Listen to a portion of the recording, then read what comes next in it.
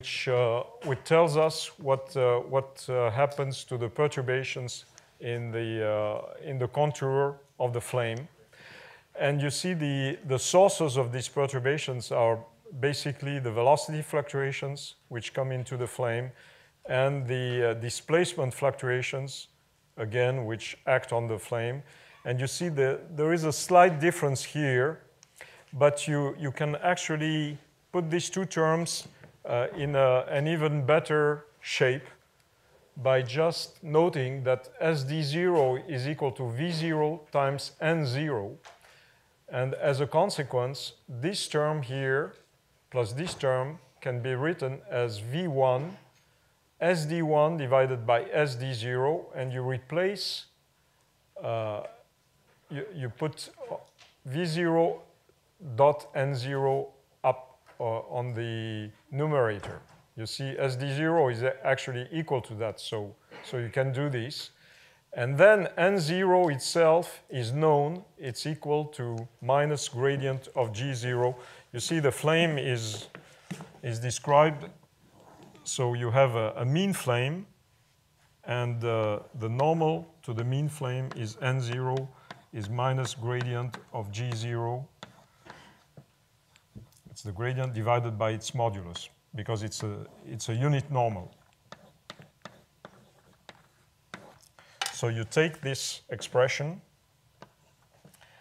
and plug that in the one there, and you see that this term becomes V1 minus SD1 over SD0 V0 dot N0 gradient of modulus of the gradient of G0. So burning velocity and velocity perturbations generate disturbances of the flame position in the normal direction, which are then convected along the flame front by the component of the mean local velocity V0t parallel to the mean flame front. So this really is a very nice physical representation of the effect of these perturbations. And in addition, can be used to look at transfer functions. So here is just this topic, the transfer function.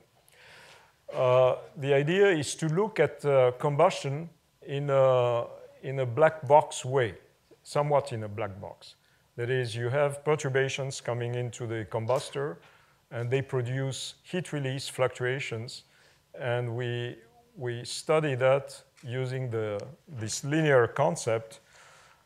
We say that the transfer function is given by the ratio.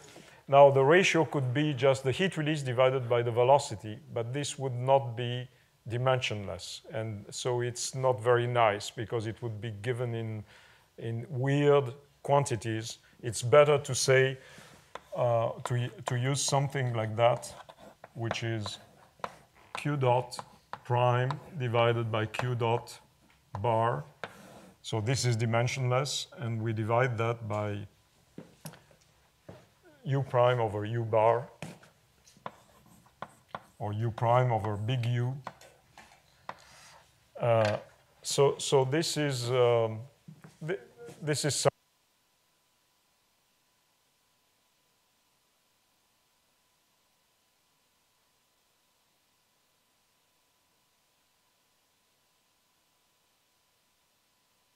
Oh, is it okay here?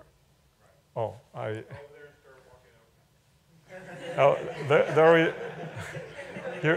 here it wasn't.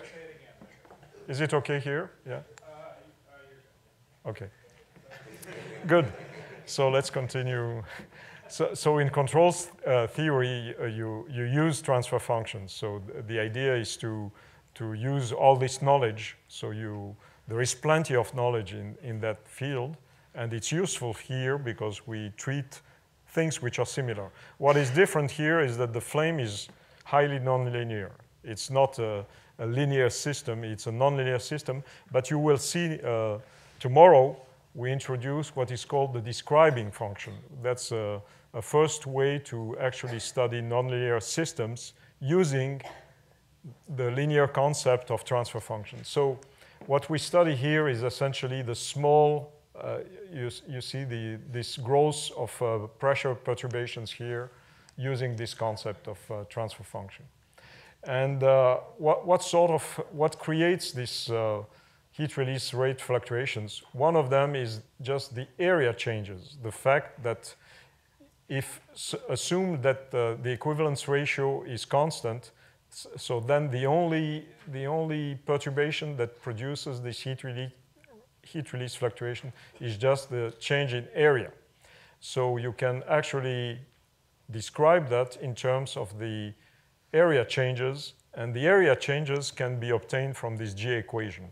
I won't show how because it's a lot of calculations, but this is the principle. The principle is to use the G equation to obtain the fluctuation in surface area. You know the area of the conical flame, and you have the fluctuation by making use of this G equation. And here you have also this, the pagoda flame at various frequencies. As you increase the frequency, the number of wavelengths that you see increases.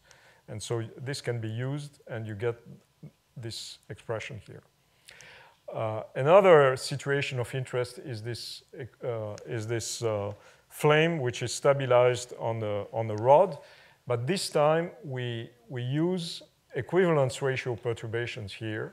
And we send these perturbations into the flame, and it produces interactions at the top here, and numerically this time, because experimentally it's pretty difficult to make such perturbations in equivalence ratio. But numerically you can do that. These are calculations carried out by Anne-Laure Birbeau. And you see you have this equivalence ratio here, which is sinusoidal. But the heat release here is not it's periodic, but not sinusoidal.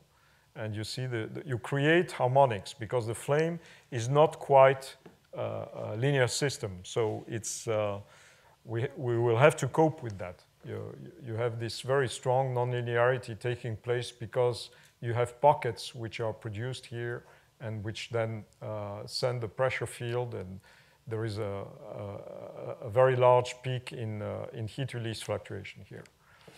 And now, if you go back to the heat release itself is the product of the amount of fuel that you have in the flow times the density, times the displacement velocity in the normal direction, times the area, because you have to integrate over the area, and times the fuel heating value, which is given in joules per kilogram.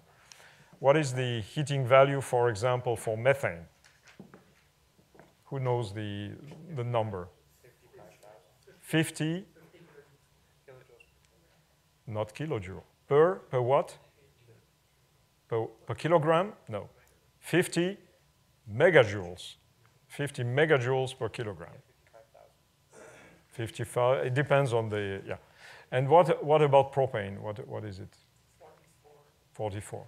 And oil, what is the oil equivalent of? It's 42 megajoules per kilogram of oil. So these numbers are very important. These numbers, and what about hydrogen? What is the? What? 120. 120 megajoules per kilogram. These numbers are quite important to remember because you can immediately evaluate how much heat release you will get from something. For example, 1 square meter of a stoichiometric methane air flame. How much does that produce? 1 square meter of flame, it's methane and air, stoichiometric. What is the heat release of that? So you don't know the answer. Of course, I know that, but it's important. You know, you have an area, 1 meter, 1 square meter of flame, and how much does that produce? 1 megawatt. It's 1 megawatt. So you need a lot of area to produce a few megawatts. How do you do these areas? How do you do that? By turbulence. Turbulence makes much more area than if everything were laminar, you would need really a lot of space. Nothing would work. Unfortunately for us, turbulence is there. Yeah. So by turbulence, you get this. So remember that one square meter of flame is about 1 megawatt. At the atmospheric pressure, I forgot to say. Of course, if you increase the pressure, the density increases. The displacement speed, the normal burning velocity diminishes slightly, but the density increases as a consequence. You get, so you require less area. So as you go to high pressure, things are more compact and you need less area. Okay, so now when you take that expression, you see that the heat release rate fluctuations will be caused by fluctuations in the mass flow rate of fuel and fluctuations in the flame surface area. This is linear, and as a consequence, these two add up. So, yeah, so that's this point here. And now,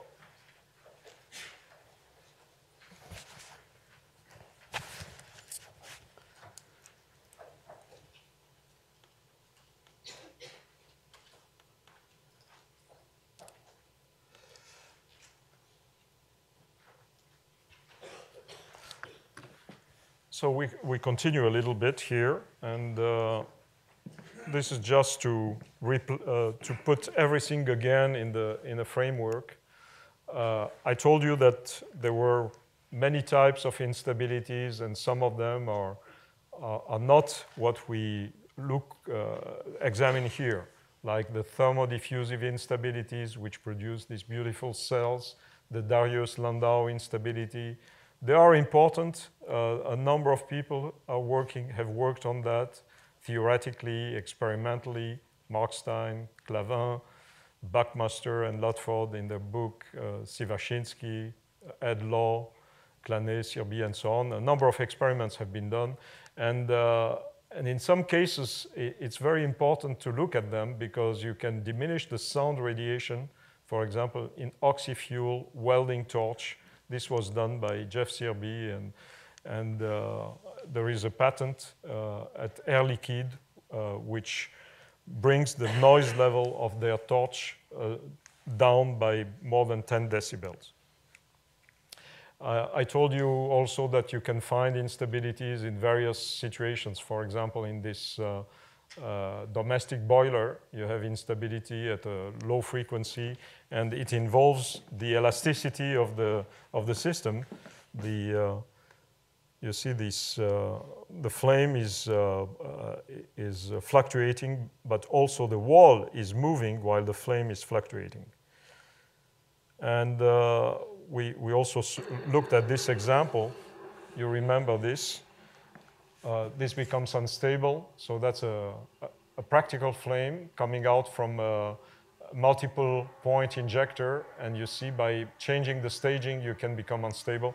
So by changing a parameter, you get instability here. Let me go to something that we will treat at the end of this course. It's the annular combustor.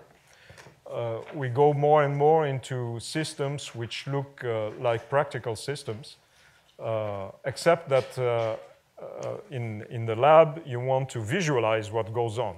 So for example, here we have a system with multiple injectors. Each injector is a matrix. You see, you have multiple little flames, and these flames, each injector produces about 90 little flames. And the walls are made of quartz, like that you can look at the flames. And in addition, we have orifices to take pressure inside the chamber and on the plenum. The plenum is here, the chamber is here, and the system is annular, and the diameter is 40 centimeters here. So it's already something which looks like a helicopter combustor, a gas turbine combustor. And in this circumstance, what is interesting is to look at the modes which are transverse, modes which are developing here in the transverse direction. And there are two types. One of them is spinning, so you will see this actually moves. You will see that the flames are moving around. And the other one is standing, and the standing mode is like that. So here we get to another complexity of, so let's see. You see, this is a spinning mode. And so the flames are stronger. And this is, of course, taken at high speed. And so this is a coupling between an azimuthal mode and these multiple flames. So that's stuff that we are actually studying now.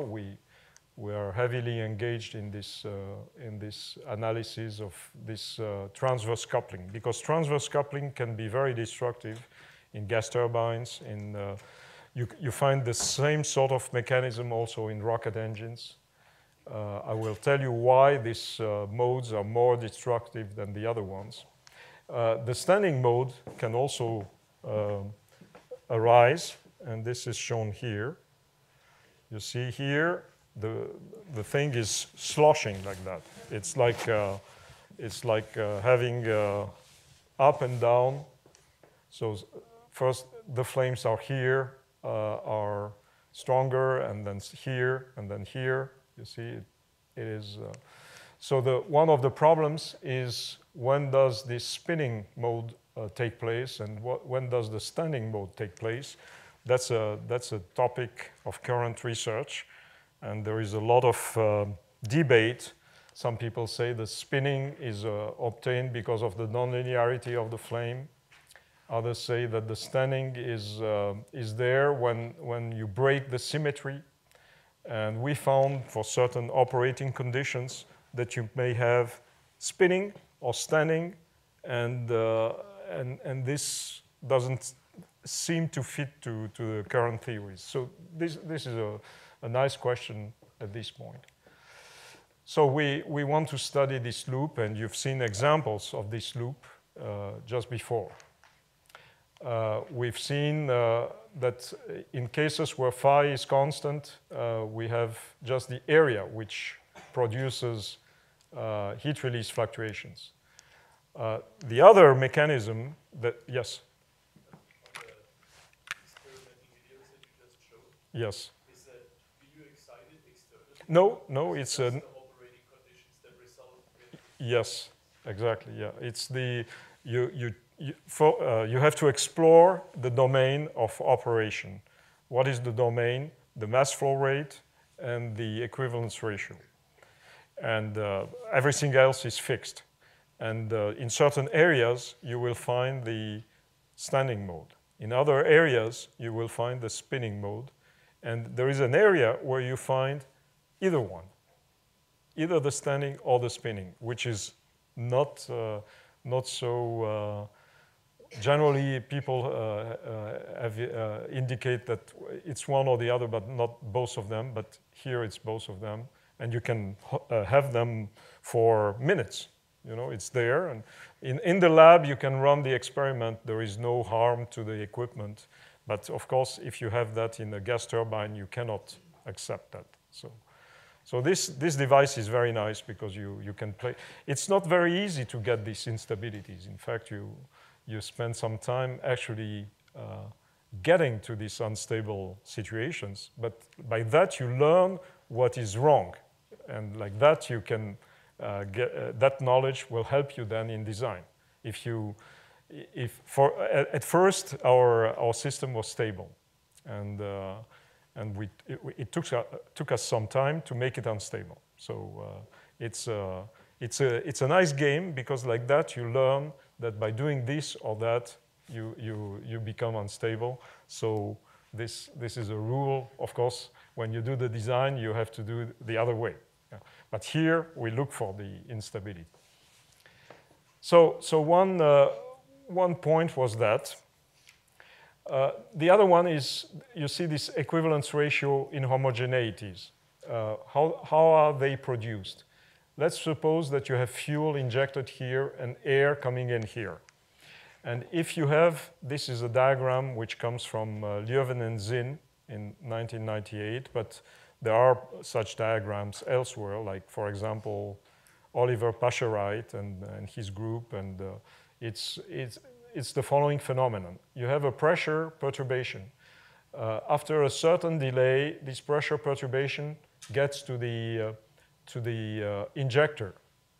Now, the injector is submitted to positive pressure. As a consequence, it delivers somewhat less fuel, and so the equivalence ratio is reduced here, and this is a wave of equivalence ratio which is produced. Now, this wave is going to be translated from this point down to the flame, and it will take a certain convective time, and then there is a combustion taking place because it's not immediate, and you convert the fuel into products after a certain time, which is generally short compared to this convective time. And you have heat release, which is here. And now, if the heat release and the pressure are in phase, you have this possibility of instability. And this can be written down as a sum of this delay to get here, plus the convective delay here, plus the combustion delay, and this has to be equal to an odd multiple of the period divided by 2. So you have some sort of criterion for instability produced by this mechanism. And I showed you already that that equivalence ratio can really modify a flame. You see the shape is modified, but in addition, you see that the velocity field is changed upstream of the flame. You see the effect of equivalence ratio is to perturb the flame shape, but you also perturb the velocity field. So it's a little more complex than just saying you have perturbations of equivalence ratio and directly transforms into burning velocity perturbations, because there is a feedback, a flow feedback, and the velocity field is modified by this mechanism. It can be seen in this configuration. You see that the velocity is very strongly fluctuating. This is the plot on the right-hand side. You see that the velocity does not stay uniform there. It's modified. And what modifies that, it's the flame interacting with equivalence ratio perturbations. So you see the problem is a little more subtle than what is generally considered here. It's a little more difficult than what is considered. Well, I've shown you this. These were calculations that we did for this V flame, and I told you that these equivalence ratio perturbations can produce these very strong peaks. We've seen that. So coming back now to this expression of the heat release, you see that you have all these terms. So this is the area. This comes from the displacement velocity, and so you have the heat release fluctuations come from these two effects. One is the area changes. The other one is the mass flow rate of fuel changes here, and you can decompose that in a number of terms. And one term, which is just the fluctuation in the fuel, this is of order 1 here. Then you have the fluctuation in the burning velocity. This is the slope of the curve, and you know that the burning velocity has such a shape, and it changes with phi, and this value here, A, is equal to 2.3, for example, for methane at this point. So this is bigger than this. Of course, when you fluctuate the equivalence ratio, you fluctuate the level of the mass fraction of fuel. But this is 1, but this is A. This is a little bigger. And so, in addition, there is also the velocity can change with the curvature, and this could be taken into account. So you have equivalence ratio fluctuations, which will act on this burning velocity here. And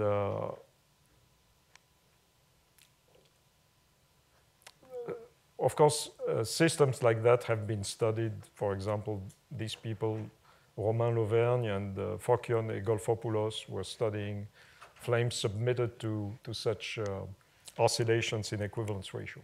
So anyway, the term which is here is 1 plus A, essentially. And so here you have phi 1 over phi 0.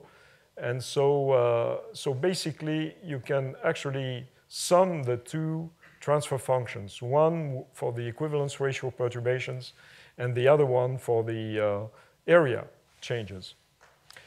And again,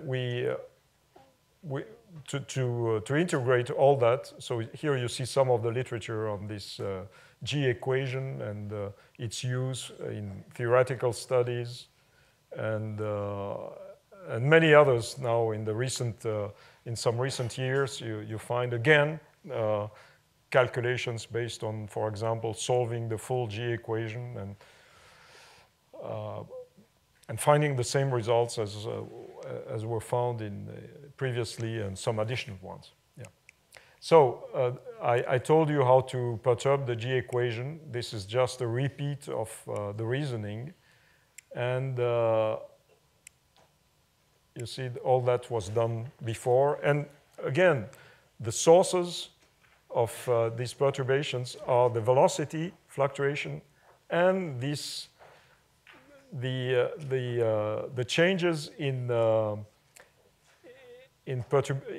burning velocity, which can now be written more or less as A. You see this slope multiplied by phi 1 over phi 0. So basically, in a simple,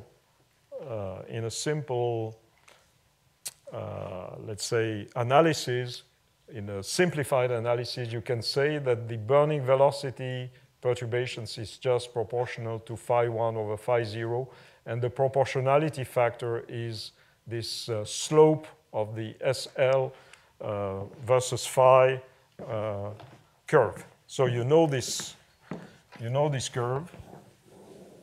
You know that the burning velocity is like that, and you operate around phi 0 here, and you fluctuate around this. So this is a fluctuation in phi 0, and here you have a fluctuation. Whoops, you have a fluctuation in the velocity, in the burning velocity. But you see this is nice, this is fine, and the slope is known. A is equal to 2.3, for example, at phi is equal to 0.8. But it misses the fact that there is this feedback in terms of velocity. What I've shown numerically, you don't have that. You miss the fact that, it's already something, but you miss some of the physics because it feeds back into the velocity field, so it changes. You get something in V1. So when you perturb phi 1, actually you do something on V1. You don't. It's the flame does that.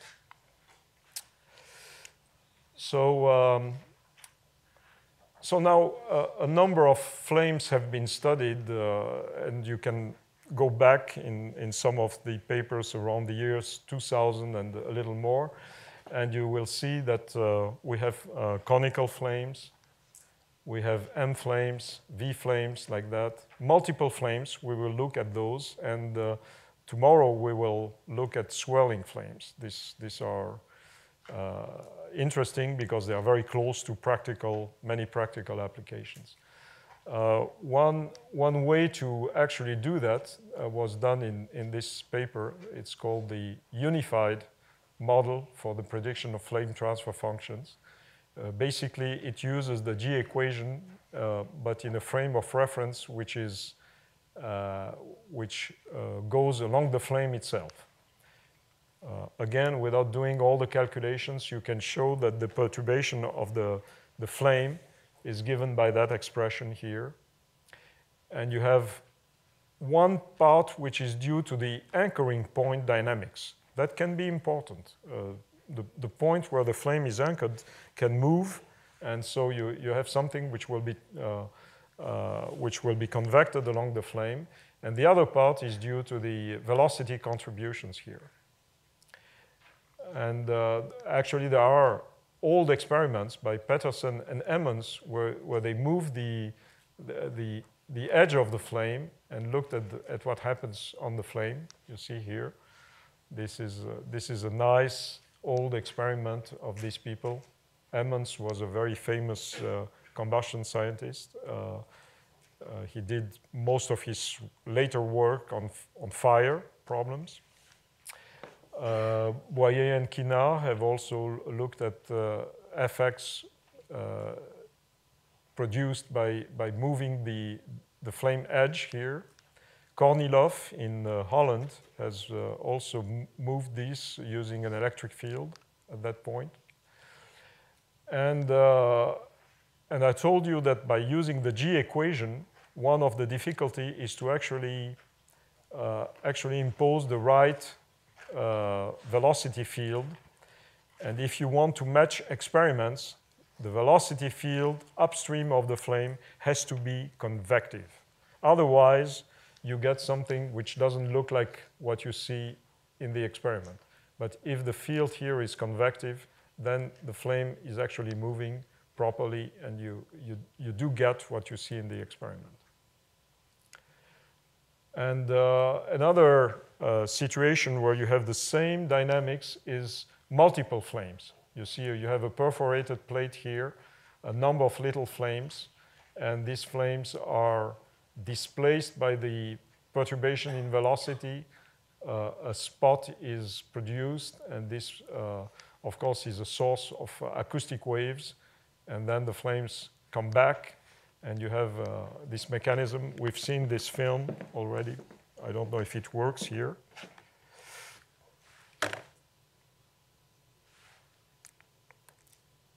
No, it doesn't. But what is seen here is the particles used for this PIV. So let's now move again on this flame transfer function concept. And so what we are looking for is combustion.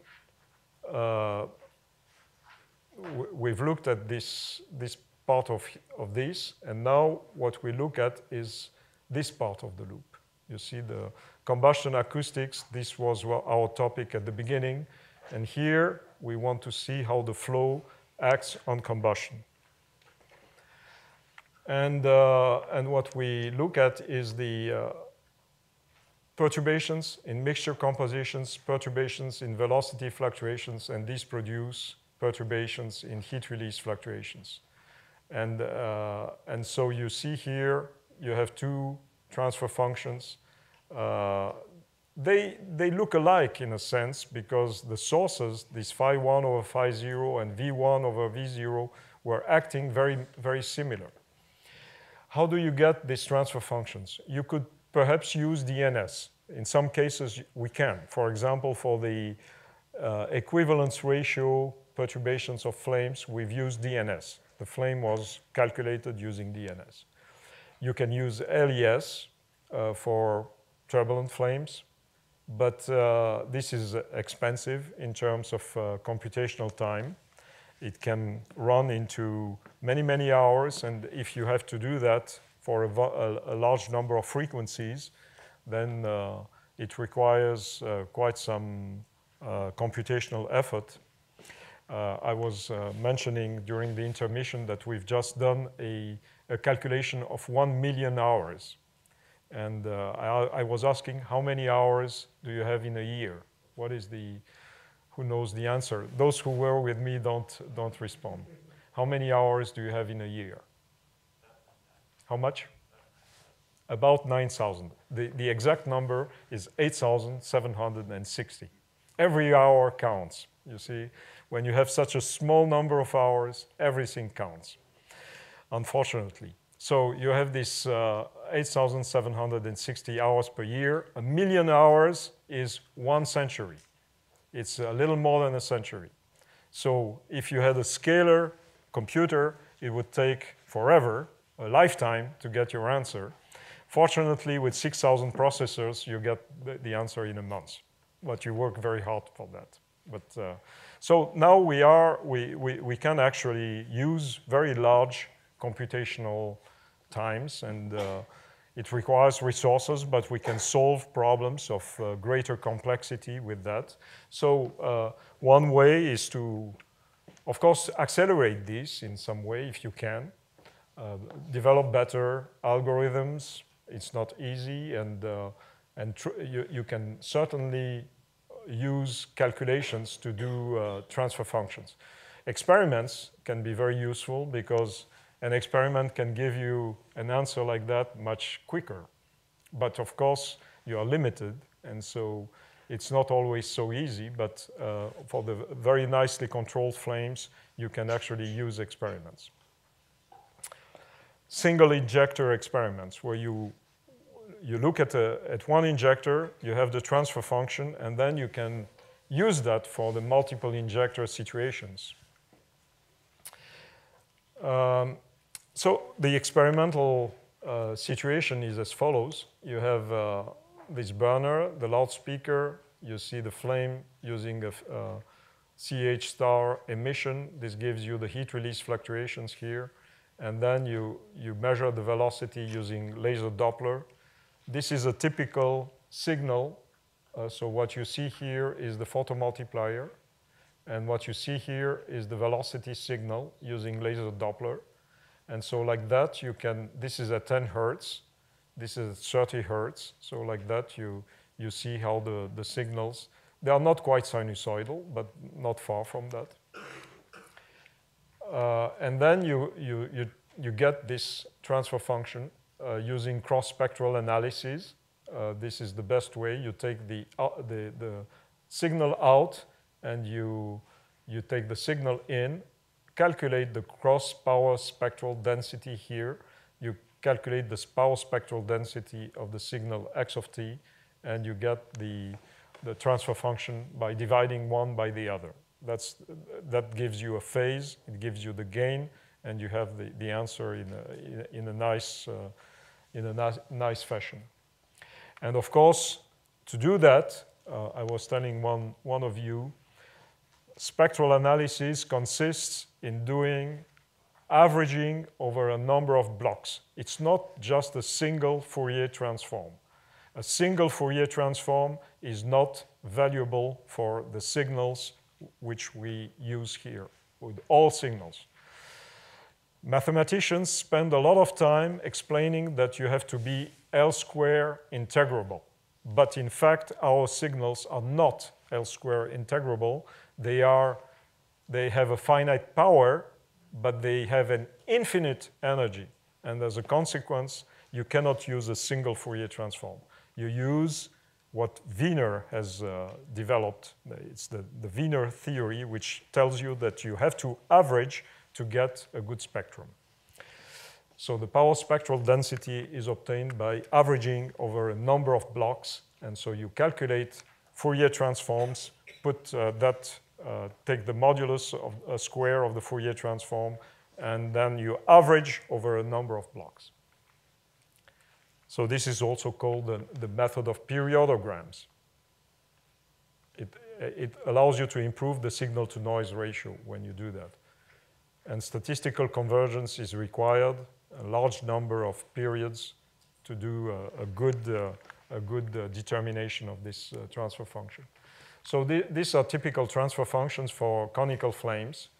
And as I told you, the initial phase that was calculated by considering that the velocity was uniform upstream of the flame gave this sort of behavior. It's like a low-pass filter, but the flame is not a low-pass filter. You have the phase actually changes here, and if you plot that, this is plotted in logarithmic coordinates, but if you plot it in linear coordinates, it shows that essentially you have a delay. You have a delay here. You can show that it's very close to a delay. And this can be obtained by assuming that the velocity field upstream of the flame is convective. In the unified framework that we developed with Thierry Schuller and Daniel Durox, this is very well demonstrated. So let's go back to some of these flames. I've shown this. This case is interesting because the main interaction takes place between vortices which are shed from the lips of the burner and the flame. And you see the flame is rolled up in these vortices.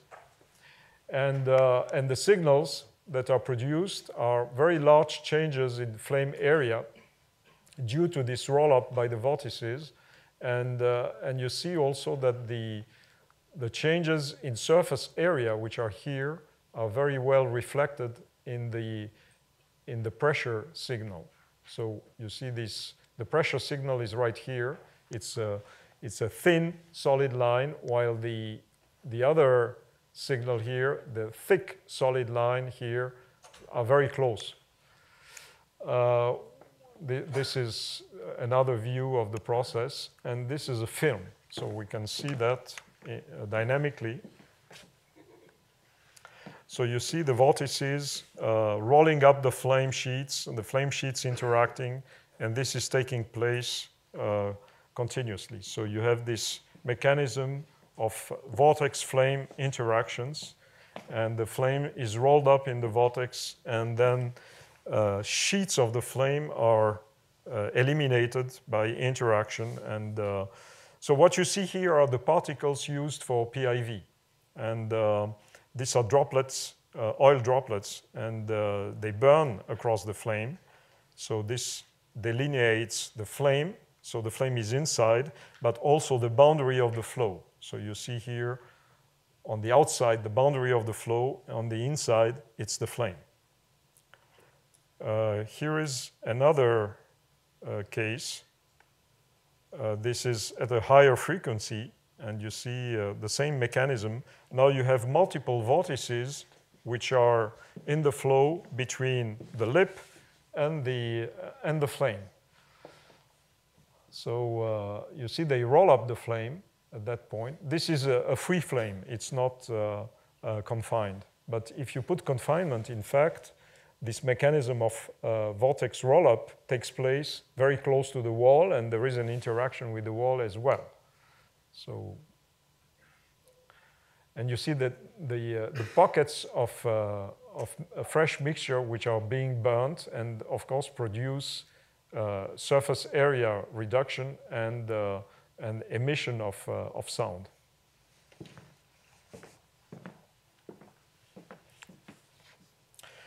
And this is also seen in this case here.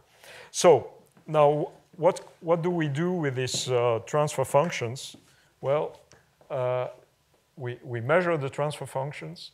We have, for example, situations for this V flame where the transfer function gain is above 1. It can, and what you see here also that it depends on the level of excitation. You see the gain here is a function of the level.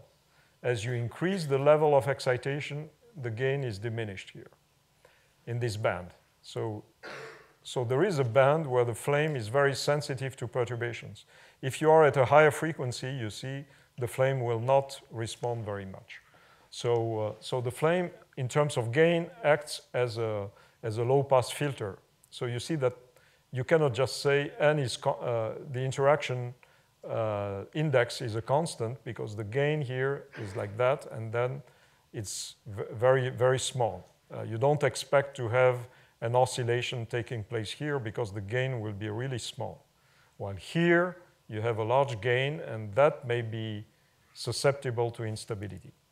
And then you have the phase, and the phase is an important point of this. Some people are just showing the gain, but not the phase. But the phase is essential in such a situation. I had a paper recently where just the gain was shown and without the phase. So it's not useful in such studies. You need to have the gain and the phase. And here, the phase is linear with respect to the frequency, and as a consequence, you have a time lag. So this indicates that you have a time lag. You can calculate the time lag by just looking at the phase and dividing by the frequency. You have to be careful that this is omega, so to get the time lag, you get it. And in this case, the time lag doesn't change much with the amplitude. So you increase the input, and in fact, the time lag is about the same. This is one case, but in other cases, it's different. All right, so this is for that part. And now let's move to some applications.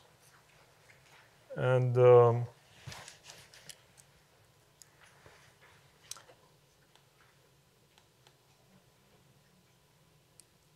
so perhaps some questions first. Yeah, let's, yes.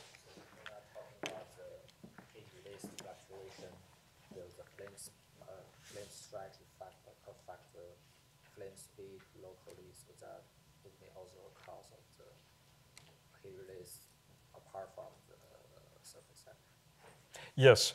The question is about the heat release fluctuations and the fact that the perturbations in the burning velocity produce heat release fluctuations. Yes, exactly. One of the main mechanisms is this one, is you change the equivalence ratio by this mechanism of, you know, the injector, instead of giving you a constant mass flow rate of fuel, does not, because it responds to the pressure it sees. So, of course, if you have a very strong, if your injector is very stiff, and whatever you put as a pressure, it delivers the same value, then you're safe. It doesn't produce that. But usually injectors are not like that. They are sensitive to the pressure at their exit. As a consequence, it delivers a fluctuation in in the flow of fuel, which produces a fluctuation in equivalence ratio, which produces a fluctuation in the burning velocity. Now, when the burning velocity changes, the flame shape changes, and this change in the flame shape is fed back into the flow and produces velocity fluctuations. And that's what we've seen from calculations. This is not measured. This is just calculated. And so, in addition to your equivalence ratio fluctuations reflected into this burning velocity fluctuation, you have this other mechanism which is important. Yeah. So, I mean, the flame stretch. Yes. Or the flame stretch. Yes. What about the flame stretch? Now, the flame stretch can modify a little bit the burning velocity. Yes, the flame stretch is curvature and strain rate. And the two modify, but not to a large extent. It's also a factor, but it's not in the case of premixed flames. In the case of non-premixed flames, the strain rate modifies, the changes in the strain rate have a very big effect on the reaction rates. What is the effect? How does that go? The suppose you have a flame. You see, this is the typical flame where you can study that is a flame formed in a counterflow. So you have, let's say, fuel here, oxidizer coming here, and you have a flame sitting, for example, here.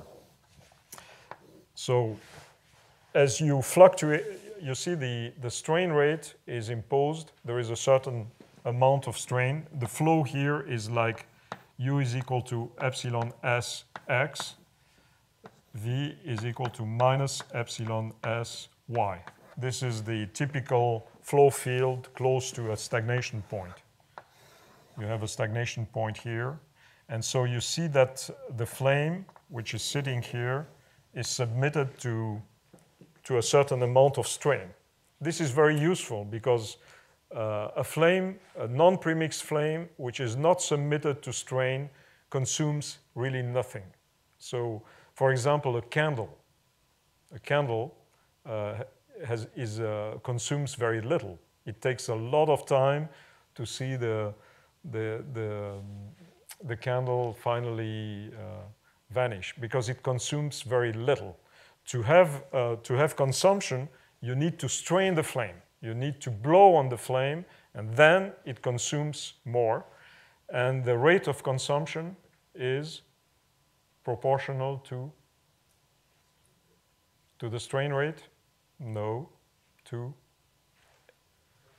a certain power of the strain rate. Which one?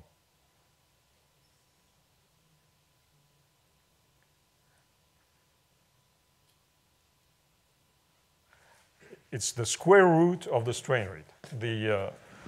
In such a flame, the mass that is being consumed is proportional to the square root of the strain rate. Actually, if you want to be less, and if you plot, if you look at the consumption in such a flame, and you put the strain rate here, the curve is a parabola. It goes like square root epsilon s to the 1/2. And so to get consumption in such flames, you need to have strain rate. If you have very low strain rates, you have nothing. At a given point, you reach the extinction strain rate, and this is what happens. And you have the flame suddenly drops down. Why? Because you strain very hard, so the mechanical time, which is associated with the inverse of the strain rate, becomes shorter than the chemical time. As a consequence, extinction occurs. So when some flames are very difficult actually to extinguish. For example, you take oxygen, hydrogen, pure oxygen, pure hydrogen, put them together, you need strain rates which are like 100,000 seconds minus 1, very large. But for hydrocarbons, it's not as large. So anyway, up to this point, it's essentially epsilon to the 1/2. So for non-premixed cases, the strain rate is very important.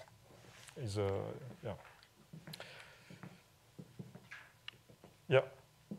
Does turbulence help to dampen the effect of equilibrium pressure of the pressures and so on? Does turbulence help damp effects of the pressure? What is the effect of turbulence in all that? Now, turbulence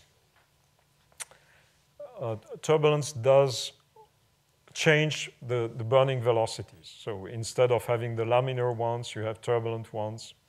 So you have the SD is different.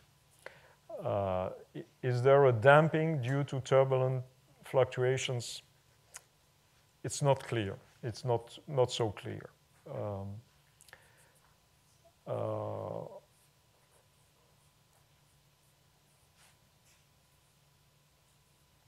Numerically, it does. Unfortunately, when you try to do, when you put your models for turbulence, usually they are, it's a viscosity, and so you damp. by just. So this is why LES is useful, because it's hopeless to do a dynamical calculation using RANS. RANS will, the viscosity, the turbulent viscosity is so high that you damp your acoustic waves, and this is artificial. Does it correspond to the reality? Not so.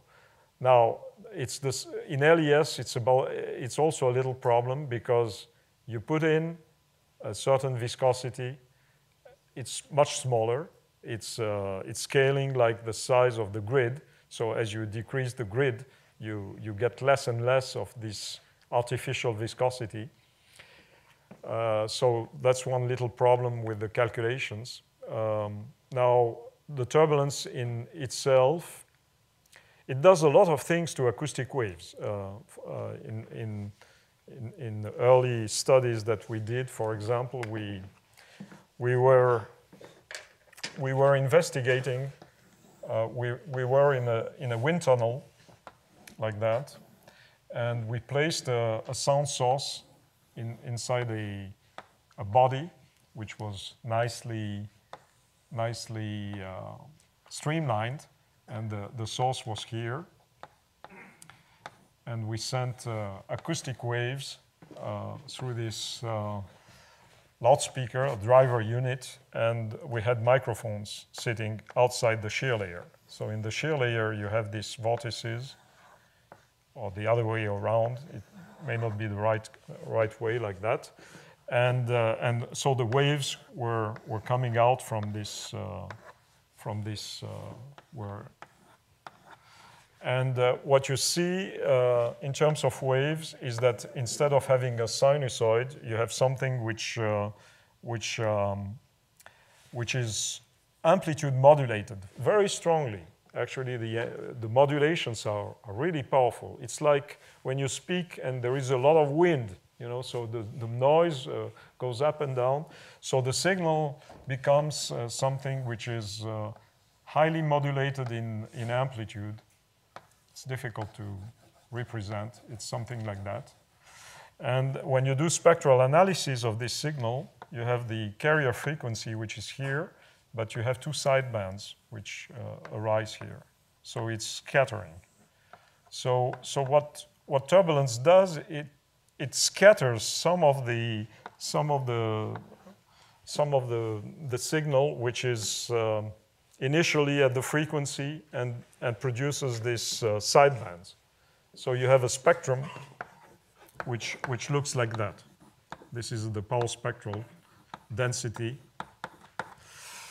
And what are the frequencies here? Well, basically, it's the frequency of the large-scale structures that you see here. So it's even a way to actually determine the spectrum of turbulence. You get something which looks somewhat like the spectrum of turbulence here. You see, it's brought around the carrier frequency. Let's say here you have 1 kilohertz, and so you have energy, power, which is here, and this spectrum here looks somewhat like the spectrum of turbulence. And the main frequency here is basically the frequency of the large-scale structures. So as you increase, for example, the velocity, this increases. This is typically a frequency which is like the convection velocity divided by the wavelengths of these structures right here. So you have something which is like that. So as you increase the velocity, this increases. Okay, so let's stop for a quarter of an hour. So come back at 11:20, and we do some applications of these various concepts.